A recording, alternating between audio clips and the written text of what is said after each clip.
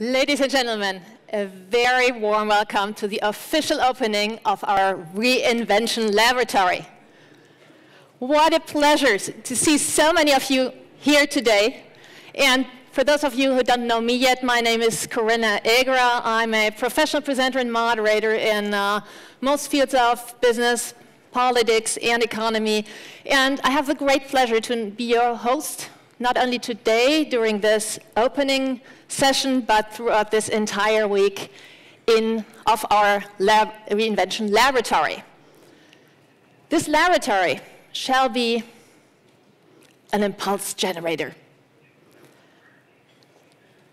But when I look at you all, I think I already see what is key to success, or will be key to success throughout this week of the Reinvention Lab. It is you, all the participants of this 2016 general meeting, who will fill this forum that's ahead of us with life, with their contributions, content, and communication. The lab does play a very special role for this general meeting. Nothing like that has ever happened in the past. It's a special forum dedicated to a lively discourse regarding the effects of digitalization on standardization. And DKE, the German National Committee, who is your host during this entire week here in Frankfurt, during this general meeting 2016, is absolutely convinced of the necessity of this element. But some of you may ask, why? We've never done this before. We've done well without so far.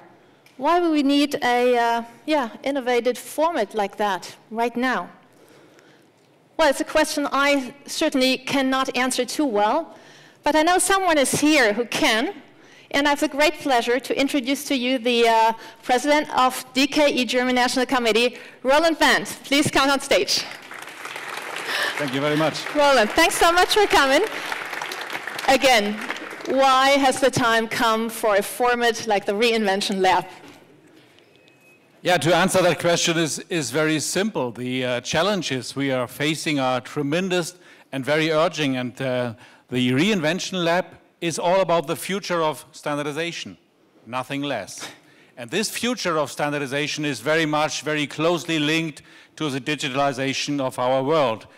You might say the digitalization is the future.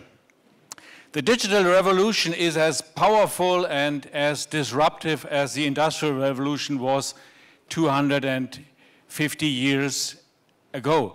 And the momentum is tremendous. Just little mistakes, little failures can create tremendous impacts and enormous consequences. And like in every revolution, we will have winners and losers in this revolution. Just recall what has happened to some of the big players in information technology or telecommunication. They dropped from the top down to the bottom within the blink of an eye. It's just because of making a little failure, not adapting fast enough to changing needs and changing environments. And some were able to correct that and to get back on track, but most of them are already history. And the same happened to entire industries in these days, to whole industries and their jobs. They already disappeared, like typesetting or photo lab technicians. Their profession is already historical. So that can happen because of digitalization. But there's another side of digitalization, and we want to look at that side, driving very powerful success stories. Technology achievements, which we have perceived less than a generation ago as science fiction, are reality today, are created within months in this day. Enormous value is created by these factors, by this driving force.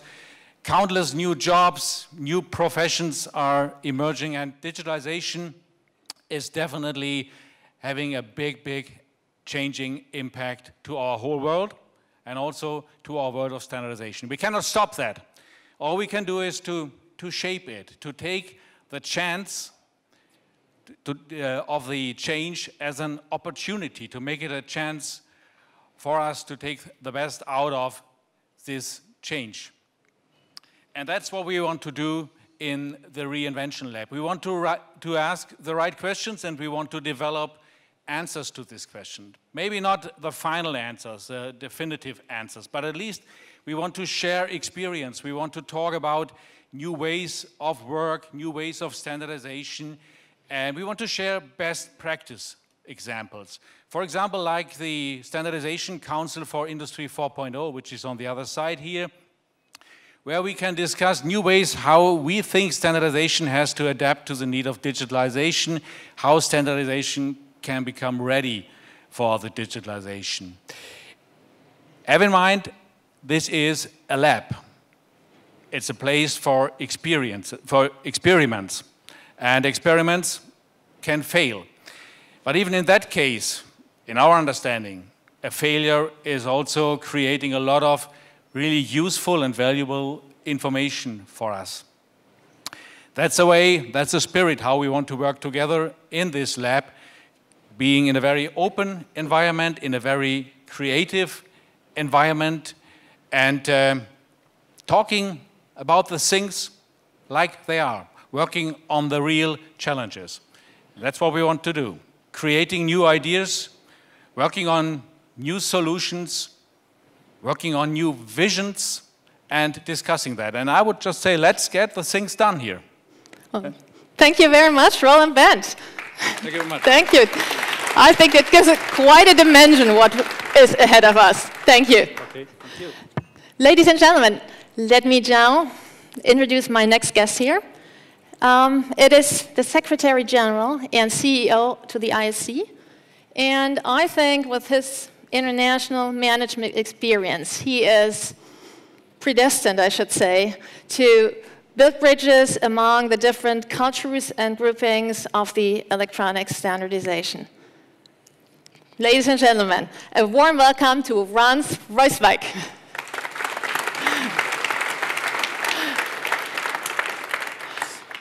So, ladies and gentlemen, I'm very happy we are here together, that we're here together in so big numbers, and that you are here because of you think there is a big value in the IEC.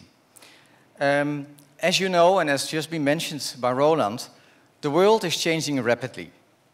And change is there, and change is constant. Actually, my very first speech to the Council, I really made that statement. And in my years previous to the IEC, I had always a coffee mug on my desk. And on it, it showed a windy road downhill. And it says, change is good, but unless you fail to make the turn. Okay? So the IEC has to make the turns. The IEC have to change. The IEC has to be quick, nimble, fast, because our stakeholders need it. They say so. Okay?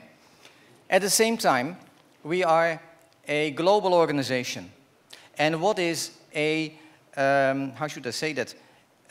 Something that is very possible, very doable in one country may be unsurmountable in another country.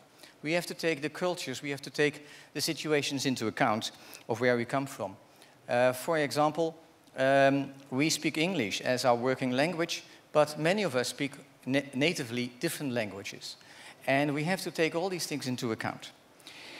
So it is our responsibility as IEC to put in place the tools to make it as effective and as possible, to collaborate with others, to make those turns that are being required from us in the near future.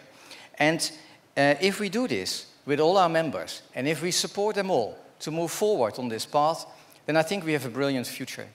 And I really hope that in this Reinvention Lab, we will discuss new ways of working, we will discuss ideas that are living amongst you. Some of them, as Roland said, may fail, some of them we pilot, and they will be a success.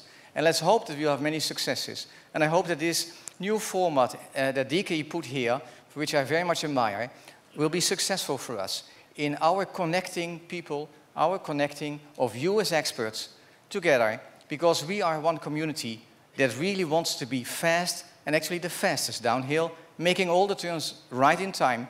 And for that, we all need to work together. Thank you. IEC General Meeting 2016. Connecting Communities. Reinvent Standardization.